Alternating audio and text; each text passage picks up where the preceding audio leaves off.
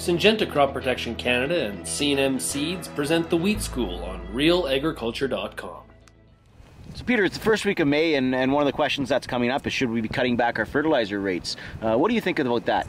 So the first thing I think, Rob, you have to focus on is, yes, it's the first week of May, but where's the crop at? And so the crop is not nearly as far advanced for this time of year as it has been some other years because it's been so cold all the way through that growth phase. If you look at the research, some research out of Ohio, really good stuff. Very surprising. Up until growth stage 32, or the second node stage, as long as you get the nitrogen on by that stage, the amount of yield loss is very small. Maybe 1 or 2%. Even if you don't get the nitrogen on until boot stage, the amount of yield loss that they saw was only in the range of 10%. You would not think that the wheat plant could catch up that much, but it apparently can, and do very well.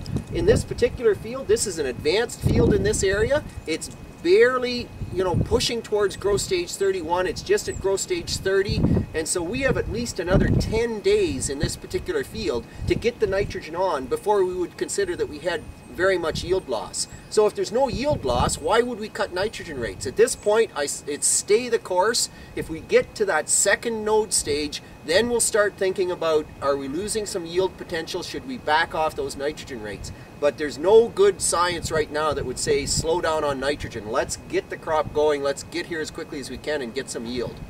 Great. And Peter